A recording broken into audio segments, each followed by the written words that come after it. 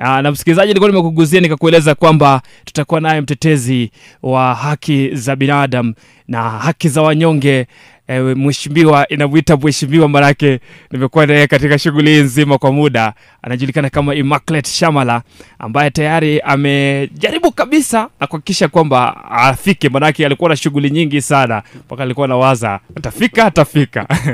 Karibu sana Immaculate. Nashukuru ndugu, asante. Hamjambo wasikilizaji? Naam. Tuko salama sana hapa. Tunachapa shughuli leo, ni siku ya kina dada. Na kama kawaida mimi wanasema siku ya wanawake hii siku ambayo ni siku muhimu sana. Na kabla tuingie katika shughuli nzima, kuna kina dada ambao wamefurahia sana. Kuna picha hapa nitakuonyesha kidogo kwa mbali.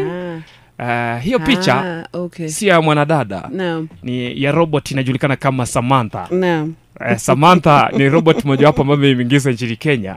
Na kina dada wanafurahia sana, wanasema itawasaidia. Samantha ni robot ambaye inamsaidia, inaweza mpa mwanaume raha.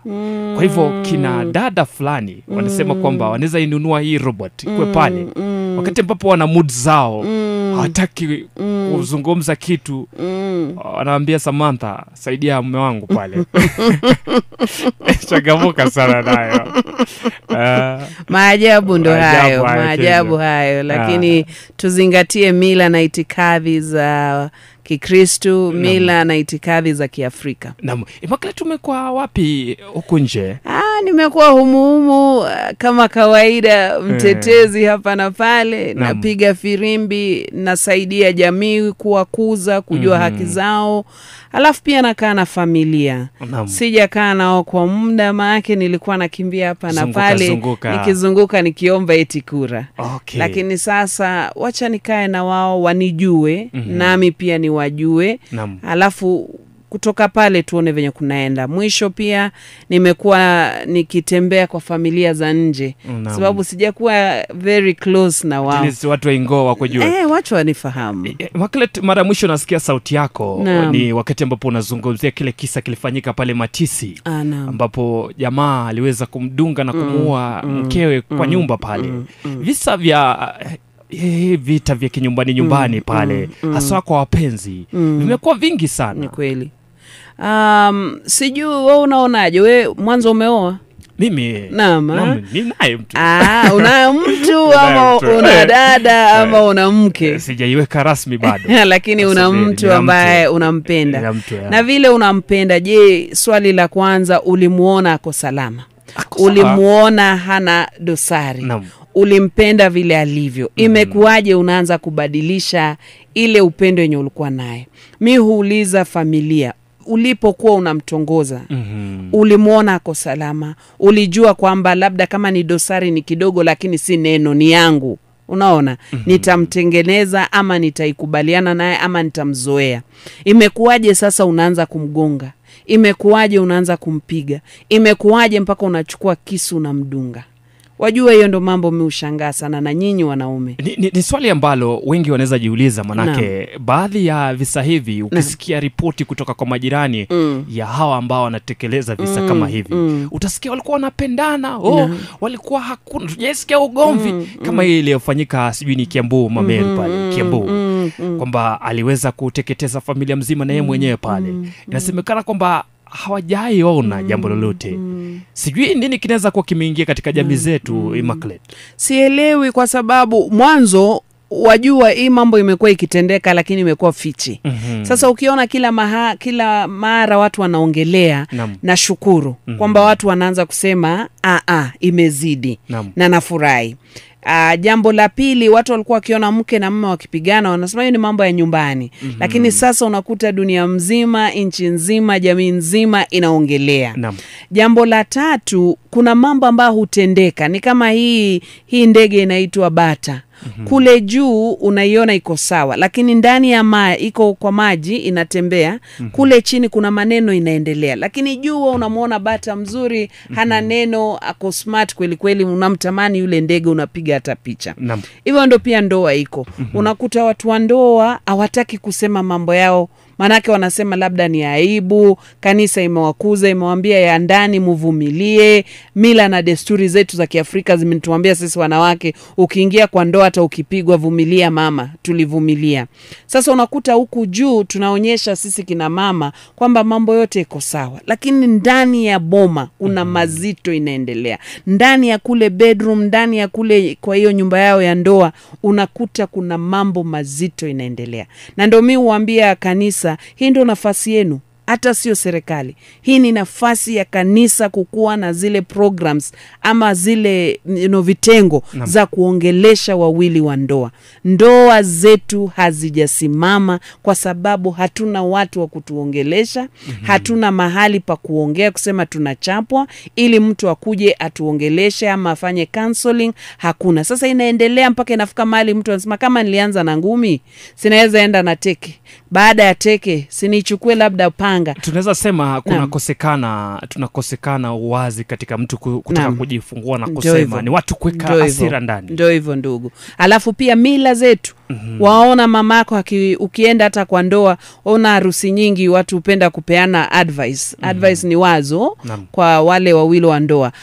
Ndoa ni kuvumilia, hata mimi nilivumilia. Huu babako venye unamuona hakukuwa tu vile, lakini nilivumilia mpaka sasa amerekebika. Hiyo kuvumilia, hiyo neno unakuta sasa mtu anachapwa, anagongwa, anavumilia. Mwishowe huyu anasema, mzee anasema sasa huyu ni nini? Sinimmalize tu. Na ni dakika tu unachomwa kisu umeenda. Dakika tu na unamailizo. Kwa hivyo umesema suluhu la kwanza ni kanisa isaidie. Kanisa isaidie. Mimi sija hata kwanza mimi ni Mkatoliki, nimesema hivyo mpaka nimeongelesha, nimekuwa na mazungumzo na bishop wangu. Nimekuwa na mazungumzo na mabishop wengine. Kama kuna mwingine anaitwa Bishop Fred Simiyu. Nimemwelezea jamani, muwe na kitengo licha ya nyinyi kutuhubiria. Wacha nikwambie. Baadhi ya wahubiri ambao wanatuhubiria kanisani, angalau wangelijua yenye tunapitia. Wanatuambia amen amen, Bwana asifiwe, tumsifu Yesu Kristo, lakini jana nimepigwa. Umeona? Hawana, yani ile mahubiri haiko sensitive kuuliza, je, nyumbani kwenyu mkoje?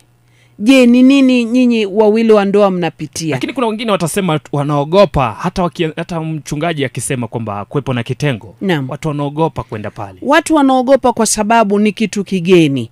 Na kuambia vile tumekuzwa ni kwamba tusitambue haya maneno. Sasa tunaogopa kusema tunapigwa, lakini pole pole tukianza kufundisha maelezo kama ya civic education, hii elimu ya umma, watu wajielewe, wajitambue, waanze kuongea, utashangaa.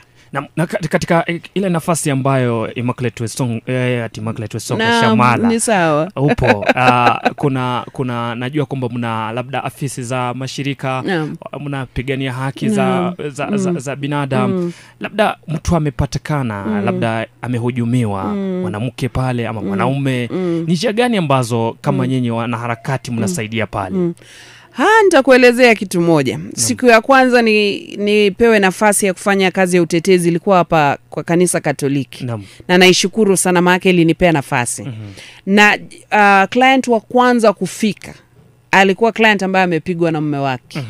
Na alikuja kama yopiga nduru kweli kweli. Kwamba nimepigwa, nimeumizwa, mzee wangu amenipiga, alafu akauza mahindi yote ambayo tumevuna. Moja kwa moja nikatumia mbinu ambazo tunazijua, mbinu ambazo ni za kisheria. Twende hospitali, ukaangaliwe, P3 ijazwe, tukapeleka pale inaitwaje, kwenye police station, alafu kupeleka pale. Ndio hivyo tumesukuma wanaharakati, wajua tuna nguvu zingine ambazo si za kawaida. Tumepeleka maneno mpaka kotini. Basi koti imetoa tarehe fulani, siku fulani, saa fulani, kesi itafanya nini? Itasikizwa. Hii kesi ya huyu mdada na huyu mzee ambaye amempiga. Si ndio hivyo, sisi watetezi tumeshukuru, tumesema basi haki itendeke. Ndio tumefika kwenye kotini. Kweli mteja wangu hakufika. Nasema nini? Kwamba hizi kesi mara nyingi hata nikisema nenda kwa polisi, nenda sijui kwa shirika la FIDA, nenda kwa shirika hili la haki na amani, kuna lingine linaitwa Justice and Peace Center, kuna nyingine inaitwa Governance and Peace, ziko nyingi sana.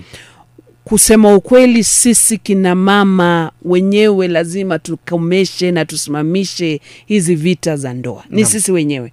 Hiyo nguvu haiko kwa mashirika. Hiyo nguvu iko na sisi.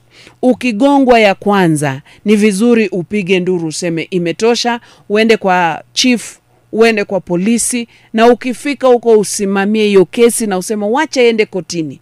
Labda sitaki afungwe, lakini wacha adhibiwe ndo ajue kwamba mimi ni binadamu na yeye ni binadamu na tuheshimiane. Sasa unakuta mashirika siku hizi zinaanza hata kuchoka, they are fatigued, kwa sababu mara nyingi tuna kesi nyingi za vita za ndani kwa ndani, lakini hakuna zenye zinaona light of the day katika kotini. Hakuna zenye zinaona mwangaza kwenye kotini. Zinaishia kwa police station, ama zinaishia kwa chief, ama zinaishia kwa wazee. Wow. Changamoto zoko nchini Kenya katika uongozi wetu. Na ukiguzia mashirika, kuna hili shirika la FIDA. Ambalo limekuwa katika kisha kwamba linatetea sana masuala ya kina mama na wanawake. Kama rafiki wa FIDA na pia mtu ambaye nafanya na FIDA, wako katika sehemu 3. Wako Kisumu, wako Mombasa, wako Nairobi. Na kazi yao kuu ni kutetea kweli kina mama. Haswa masuala ya haki zao, wakitumia mbinu ya sheria na mbinu ya alternative dispute resolution. Yani mbinu ya bila kutumia sheria, lakini pia kuleta ile uhusiano kwamba tusikosane hadi mpaka tuachane katika hali mbaya. Na FIDA wako hapa Trans Nzoia, mimi ni mwakilishi wao, na wengine ambao pia wamewatrain. Na jambo la kwanza tunaambiwa, ikitendeka tusipeleke wa mama FIDA, kwa sababu kutoka hapa mpaka Kisumu nauli watapata wapi?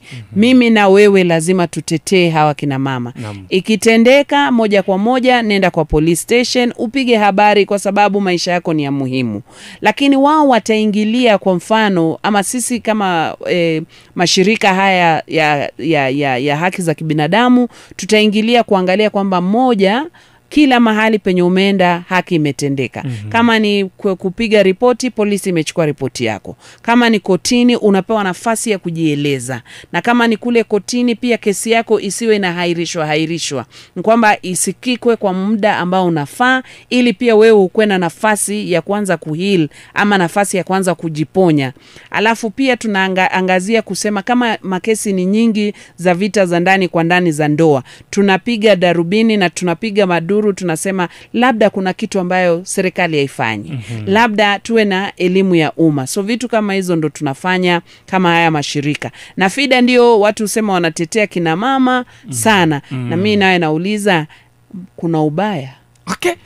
Hilo la kuna ubaya, nitakuwa na kuuliza swali moja kuhusiana na FIDA. The next few videos, msikizaji, niko naye Immaculate Shamala, mtetezi wa haki za wanyonge, na amekuepo katika shughuli nzima miaka na miaka na bado yuko tu hapa, anasema kwamba kazi yake muhimu sana ni ya kutetea haki za wanyonge. Na wewe ambaye labda umehujumiwa kwa njia yote ile, ataweza kusaidia. Kama una swali lolote ama unataka kuzungumza, tunaye Immaculate Shamala, 0728643261, utakuwa unasema naye.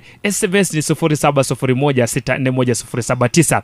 Pia Immaculate Shamala, ningependa kwa muda usio mrefu tutakuwa naangazia kidogo kuhusiana na ujumulishaji wa wanawake katika uongozi, hasa kuanzia hapa level ya county kidogo tutakuwa tunaguzia, na pia kitaifa kuna matarajio ya wanawake. Hasa tumeona pia maandamano yakifanyika huko wakidai kwamba wanaomba nafasi ziwepo za kutosha kujumulishwa kwa wanawake katika shughuli nzima ya uongozi.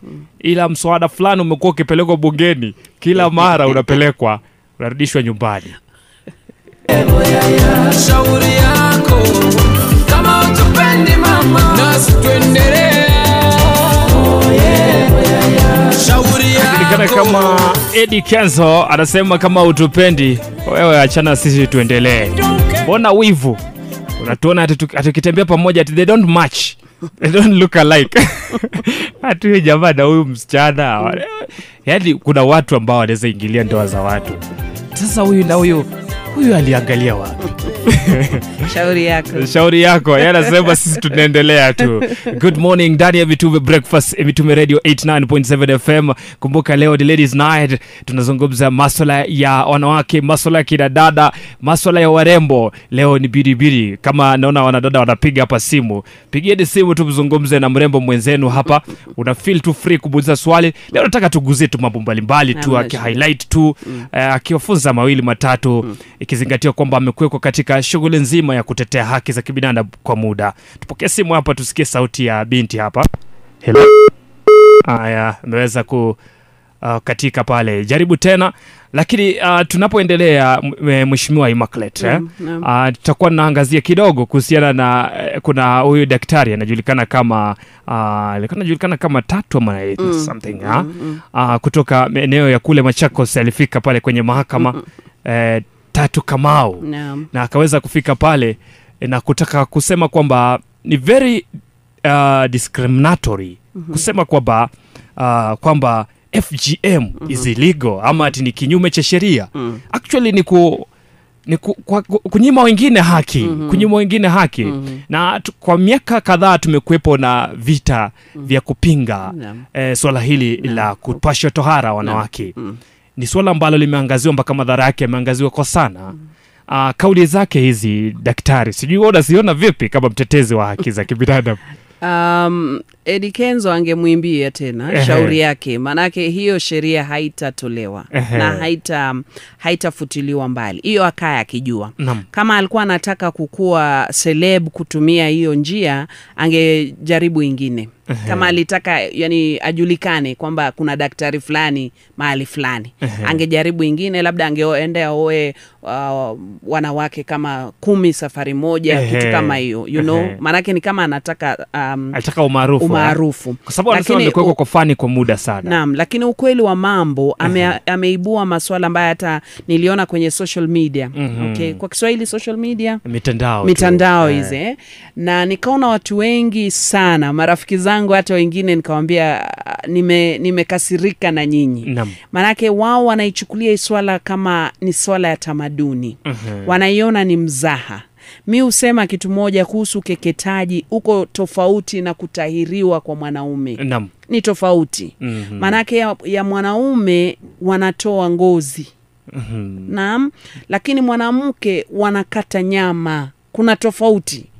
Waona, kama ni ngozi inatolewa. Ndio kuna uchungu wake kadhalika, lakini ngozi ndio inatolewa. Lakini mwanamke ni nyama. Natamani mtu achukue tu hiyo kisu, ashike hii nyama yake, akate. Tuone kama atastahimili.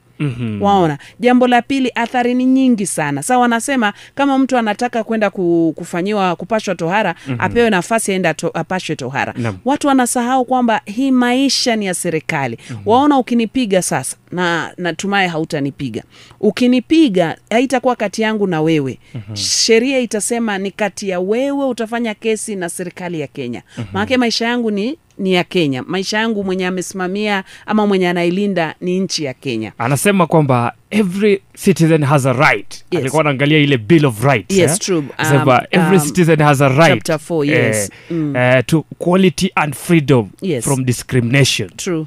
Na anasema kwamba Kenya sisi tukikubaliana na masuala ya kupiga vita ukeketaji ni kama embrace the western culture na kuileta katika na sijui kama alisoma article 53 ambaye ni kuhusu watoto. Inasema kwamba all harmful cultural practices, you know, that constitution ama katiba inapinga all harmful cultural practices. Sijui kama alisoma hiyo chapter Bill of Rights, inaanzia nafikiria article 21. Sijui kama alifika 53.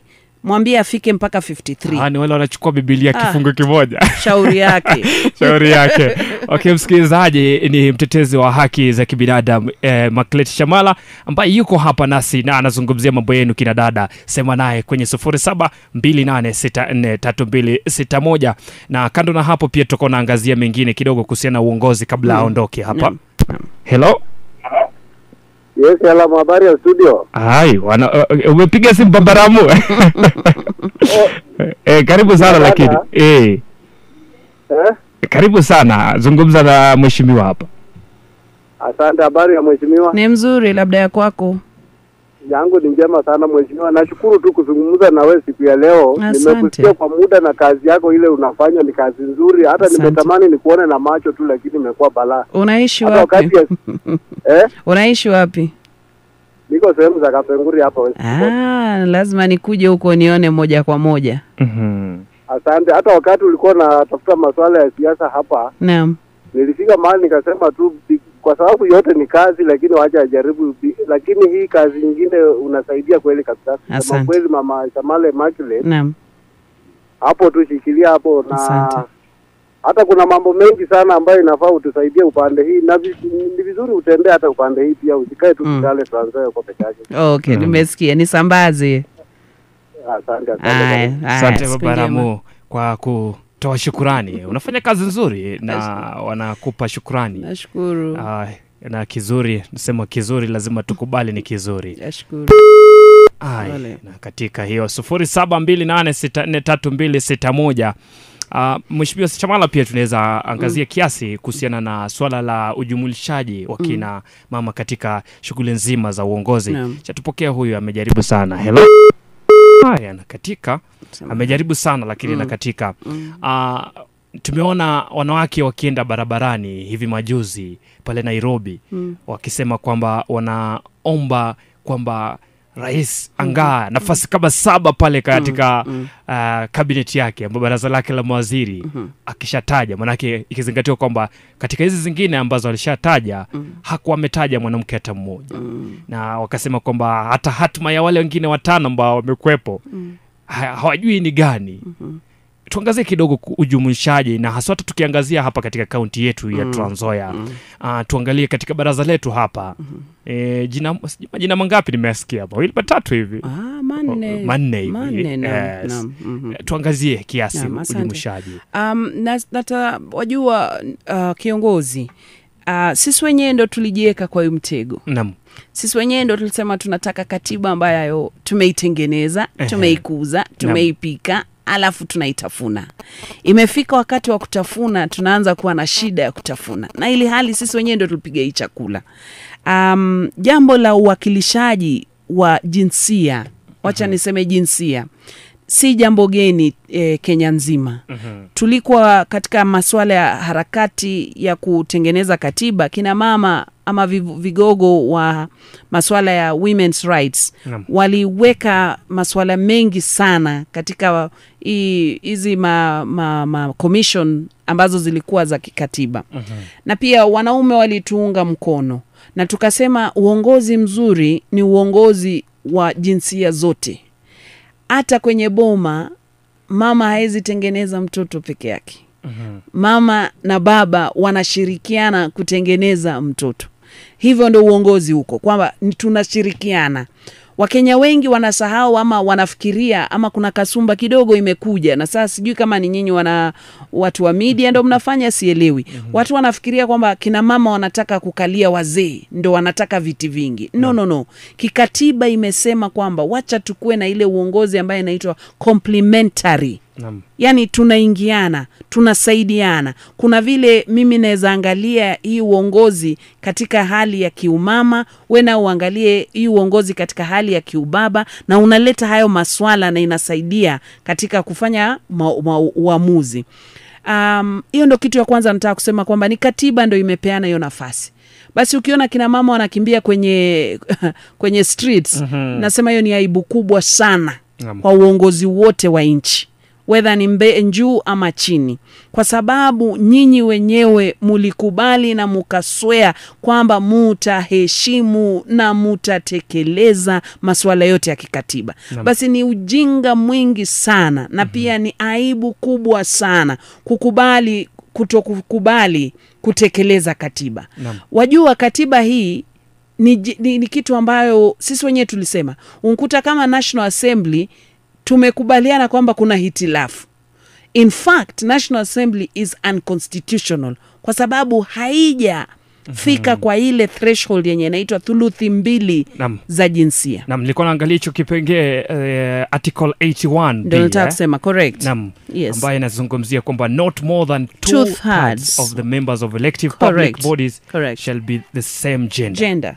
Waona, so National Assembly iko unconstitutional, yani kikatiba haijatekeleza ile threshold ya kikatiba. Na wajua ni nini? Kwamba sisi wote tunakubaliana hivyo. Mheshimiwa Duale anajua kama leader of majority anajua, lakini kitu yenye inafanya hatujaitekeleza ni formula tu. Ati hakuna formula ya kupata hii 2/3 gender rule. Nakumbuka rais alielekeza Duale kwamba wakifungua bunge cha kwanza iwe ni mswada huo upelekwe kwenye bunge, lakini umekuwa ukifika pale ukifeli kwa mara nyingi sana. Labda unadhani kwamba wakati huu wakati unaletwa ukifeli, unadhani kwamba hiyo kando na kuwa formula nini kinafaa kifanyike? Goodwill tu. Tukubali. Wajua mi huwa sijui kukua yenye unasema si yenye unafikiria. Waona, mtu anaongea kule mbele lakini chini hakubali ama haamini yenye anaongea. Haamini hata mswada yenye anaisukuma. Na hiyo ndo mbaya. The dishonesty. Sasa tuseme mtu ambaye anasukuma mswada ndiye amefeli au vipi? Watu ambao wanajigamba kwamba wanataka kufanya hiyo mswada upite, hawana ile honesty kwamba wanataka ipite. Kwa sababu kama unataka kupita, kwa mfano tuseme kuna ile Jubilee na NASA katika hii bunge yetu. Imagine Duale, Mheshimiwa Duale ama hata rais ama huyu party leader wa Jubilee. Akisema tu anashika viongozi wa Jubilee kama venye walifanya Alfred Keter. Wote walikutana, wakaongea, wakaungana, wakasema Alfred, ebu diversity, inclusivity, sijui ethnic balancing. Akifanya tu hivyo aseme hii mswada wa thuluthi mbili. Okay? Nataka upitishwe. Na hivi ndo nataka ifanywe. Inapitishwa, manake kuna kitu inaitwa nasikia hii Kenya tyranny of numbers. Haya, uko kwengine Mheshimiwa Raila naye akiambia wale wafuasi ama wale viongozi ambao wako kwa mrengo wa NASA kwamba mkifika kwenye bunge nataka mpitishe nini hii mswada. Alafu tuko na chief whip, tuko na majority leader na minority leader. Wote wakisema wana whip members wao na wanasema tunaenda huko kupitisha mswada. Itapita. Kitu yenye haipo ni goodwill. Nimeona goodwill sana katika swala la mshahara hapo jana. Waona. Manake hilo tayari wameshapitisha baadhi ya vitu ambavyo vitawasaidia ili kufikia kile kiwango chao cha pesa. Ndio hivyo. Na tukizungumzia hili la Keter, manake tutazungumzia masuala ya haki pia. Walizungumzia hapa swala la inclusivity, balancing nini. Unaweza liangazia vipi kama wewe ambao umekuwa umejishughulisha kidogo na masuala ya kisiasa, swala hili la Keter? Sitaki kuweka ikue kwamba manake ilifika mahali wakasema wewe kama hauko Jubilee usiongelee masuala ya Jubilee. Lakini ningesema tuna set precedents moja mbaya sana. Kwamba wale ambao unaona wanaku-criticize ama wanakupinga kidogo na uongozi wako, kuna vile unataka kuwafanya ili toe the line. Kwa sababu ukiangalia hata jana wachangamuzi wa haki za kibinadamu, wa sheria, walikuwa wanasema kuna ile ratiba ya kutoa chair wa kamiti fulani. Inaenda kwenye speaker, inachukua siku 3, alafu wanasema kwa nini wanamtoa. Keter hakukosea pepote, hakufanya ulagai, ufisadi, wanamtoa kwa sababu eti regional balancing, sijui ethnic balancing, hiyo ndo sababu. Na hiyo ni kinyume hata kikatiba, kuna kitu kama hiyo. Unatoa chair kama ni mwizi, kama ni mfisadi, amekiuka haki za kibinadamu. Basi hawa watu, and then unarudi unajiuliza mbona Keter? Kuna chairs wengine, mbona Keter? Msikilizaji, nipokee sauti zako hapa. Hello. Nataka nipokee simu za kina dada hapa tufungie shughuli hii nzima. Kwa yale ambayo tumeweza kuangazia hapa, uweze kuzungumza naye Immaculate Shamala. Hello. Hello, Mitume Radio. Yes. Sema ndugu yangu Ando. Salama sana Benjao, zungumza hapa. Wacha nizungumza hapa. Mimi nitarudi kwa upande wa kwanza wakati mlianzia kwa mambo ya kupigwa kwa nyumba. Acha niulize pastor, mimi nimekuwa na mama, yani kwa kwangu sasa.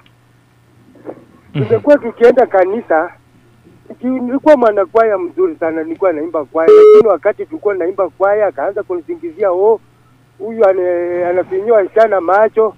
Tukahama hiyo kanisa, nilikuwa nataka Glory Church. Nikatoka Glory nikaenda Maranatha. Mambo ikawa ni ile ile. Sasa mwanamke kama huyu tunaweza kumsaidia aje? Haya Benja, asante. I tell you, Benja, hakuna mpende vile ulivyompenda, labda ameona kuna vile unapendezwa na unapendeka, na labda amesikia kuna wamama labda kidogo wanakumezea mate. Sasa kuna ile wasiwasi. Sasa kuna ile wasiwasi. Cha muhimu utakuwa na umwashue, umwelezee kila siku kwamba ni wewe tu, na wewe ndo nyota yangu, na wewe ndo kila kitu yangu. Ashua huyo mama yako. Suluhisho yeye alileta Benja. Alihama mpaka kanisa. Hiyo sio mzuri. Maana penye unahama tena ile swala litakuja. Tafika huko ndio pate warembo zaidi. Ndio hivyo. 07286482. Kina dada zungumzeni na mwanadada mwezenu hapa. Ameangazia ya kwenu sana, na kama una maoni, una swali lolote kuhusu yote ambayo tumezungumzia, mengi ambayo tumeangazia muhimu sana. Haya, simu yangu ndio ina shida au vipi na katika leo? Naweza kupokea simu kama 2 za mwisho, alafu tutakuwa na fungia masuala hayo pale, lakini tukiwa tunafurahia kwamba labda umeweza kujifunza kitu. Tunatumai kwamba umeweza kujifunza kitu pale, na umeweza kujua ni mwelekeo ni upi katika masuala mbalimbali, masuala ya kijamii pale, na athari pakubwa jamii yetu hapa. 0728643261. Hello, Mitume Radio. Yes. Sasa before niseme hivyo ndugu yangu, ni pesa imeisha kidogo. Hili katika before niseme hivyo. Tumezunguka kanisa mbalimbali mpaka mwisho akakuja akaniacha na akaenda akaoleka kwingine. Amezaa huko watoto 2 vijana peke yake. Sasa amefika mahali tena ametaka kurudi tena kwangu. Sasa mwanamke kama huyo ndugu yangu ndamsaidiaje? Kwa juu huko tena amezaa kwa baba mbalimbali. Hako na watoto 2 na mimi ameniachia watoto 4. Nimeishi leo kwa muda. Nimekuwa nikifanya kazi Nairobi, bado tukienda kanisa, bado ikawa ni makosa ni ile ile tu. Tumezunguka karibu makanisa, hata tunaanzia nilikuwa nendanga hata mitume huko kanisa, ikawa ni ngumu, nikarudi Kibometi huko kanisa, baada ikawa ni ngumu. Na mimi sina makosa yoyote. Unaona? Sasa hata paka wamama wa kanisa wakitangulia kuwahi kwa nyumba yangu mapema kwa mkutano wa Jumanne, wamama wakitangulia anasema kwa nini walitangulia kwa nyumba bila yeye mwenyewe? Pengine ameenda maji, anaenda kuzuisha mambo yenye hakuna ndugu yangu. Hebu nikuulize. Hebu nikuulize mwenyewe kwa maji yangu. Benja, ulizo swali hapa kidogo. Hebu nikuulize, je, unampenda? Unampenda? Mimi nilikuwa nampenda sana. Na kwa saizi unampenda? Saizi unampenda? Okay, kama unampenda, kitu cha kwanza ni kwamba endeni juu chini kwa magoti muombe, mufike kwa wazee, msameane, manake wewe bado unampenda. Kama unampenda basi ndio hivyo, umsamee, na kama anakutaka basi itabidi murudiane. Sasa makosa. Naam. Amezaa nje watoto vijana. Lakini unampenda. Tumwachana leo ama jana. Okay. Hiyo ni swala nzuri ambao umeuliza, kwa sababu wanasema ukinunua ng'ombe unanunua na kamba yake. Hauwezi nunua ng'ombe na uache kamba. Sasa kama unampenda utamchukua na wale watoto 2, kwa sababu hivyo ndo kuko kwamba hakuna kupenda mtu alafu unaacha tu watoto wakae kando na yeye akae kando. Italeta shida kwenye ndoa. Hapana, sasa unajua sio wale anakuja na hawa. Okay, Benja. Kutoka kwangu alienda akapata nje yani. Okay, Benja, tutakusaidia kidogo tu kwa sababu ya muda. Alright, kwa sababu ya muda, kile Benja anajaribu kusema ni kwamba hawajatumia mbinu zile za pale nyumbani katika kusuluhisha, manake mwanzo alipoanza kumshtumu yeye alifanya maamuzi peke yake, hakuwahi husisha watu ambao wale za mshauri, labda wale watu wa dini kama alihusisha, kama alihusisha wale mamake, labda wazee pale nyumbani, hajatuambia hayo yote. Ina maana kwamba kuna shida mahali upande wake na upande ule mwingine. Alafu nitaiangalia njia mbili. Njia ya kwanza, yeye ni mtu mzima. he has to make a choice. Yes. Anatakuwa na atoe uamuzi kama atamkubali ama hatamkubali. Maanake ni shauri yake. Yeye hiyo ni mzigo wake na yeye ndo atakaa kwa ndoa na huyo. Alafu jambo la pili kisheria, na ni vizuri ameuliza hiyo swali. Ukinioa na niko na watoto, kwa mfano wawili, umenipenda. Jambo la kwanza lazima nikuambie, I declare kwamba mimi nina watoto wangapi? Wawili. Na ukinioa automatically una assume hiyo inaitwa guardianship, ama una assume kukua baba ya hawa watoto. Hawezi nioa alafu watoto wako kando ati baba ya hawa hawasaidie. Sheria ya watoto inasema wewe una assume ile role ya kuwa baba. Basi wote wakija na mimi, sisi sote sasa ni familia moja. Hili limesukumwa sana na FIDA na hata hivyo imepata pingamizi kubwa kutoka kwa mkuu wa sheria Githu Muigai. Eti mtu akishaoa mwanamke na kuna mtoto automatically huyo mtoto hata stakabadhi sisome jina lake. Exactly. So naangalia hapa huyu ambaye aliza naye anasalia wapi bado? Wajua, na hii kwa haraka, uzazi ama kuwa mzazi sio kudonate mbegu. Samahani. Uzazi ni malezi. Hiyo ndo uzazi. Unaitwa mzazi kwa kutekeleza malezi ama majukumu ya uzazi. Hiyo ndo kitu wa Kenya tunatakuwa na tujue. Na basi kama wewe utalea watoto, wewe ndo unawakuza, unawajibika, wewe ndo baba. Baba si dona. Baba ni yule ambaye analea watoto. Yule ambaye anawajibika, yule ambaye anasikika, yule ambaye anaweza simama aseme nimetekeleza wajibu wangu kama mzazi baba kwa huyo mtoto. Huyo ndo anaitwa mzazi. Watu wengi wajue hiyo kitu. Watu fikiria tu kwamba ukipanda mbegu basi sasa mimi ni mzazi. La, wajibika kupalilia, wajibika kumwaga maji, wajibika kuvuna. Hiyo ndo uzazi. Ngoja nipokee mtu wa mwisho hapa. Hello. Yes, mheshimiwa ndugu Elam. Yes. Bila shaka huyu ni Dickson Asava wa kwanza. Ninataka kusema kwamba nashukuru kwanza kwa hayo mafundisho ambayo mama anafundisha. Na kwanza mjambo mheshimiwa. Si jambo. Nimeshukuru kwa hiyo kazi unayofanya. Nataka kukutia moyo tu kwamba wewe zingatia kabisa. Nashukuru. Na hao mama ambao tunaona kuna mambo vile umesema kuhusiana na katiba, ujaribu kuingia ndani na kuelimisha vizuri ili mambo yao yawe yanaonekana kikatiba. Najua mara nyingi watu wamesahau katiba na wamekuja tu kwa mambo yao ya kawaida na hawatendi kulingana vile katiba inafanya. Kwa hivyo ningependa kusema shikilia hapo. Na wewe endelea kabisa na huo mwito. Asante, nashukuru. Asante sana mheshimiwa Dickson Asava kutoka maeneo ya kwanza. Nasema shukrani sana mheshimiwa pia kwa kuchukua muda wako na kuja. Najua umefunga shughuli nyingi sana. Lakini tunatumai kwamba msikilizaji, wewe ambaye ni mwanamke, wewe ambaye ni mwanaume, katika jamii pale umenufaika na baadhi ya mazungumzo ambayo tumeweza kuyafanya hapa. Na tunatumai pia rais atasikia wito wakina mama kwamba tunataka nafasi kikatiba. Hatuombi. Ni haki yetu. Si ombi, ni haki yetu. Katiba izingatiwe. Sio hivyo tutazingira hiyo bunge. Saba. Kikatiba. Nyi wenyewe ndo mlisema haki yetu ingizeni kwenye katiba. Na nyi ndo wengi, nyi ndo viongozi, nyi ndo mmejaa kwenye bunge. Wajibikeni.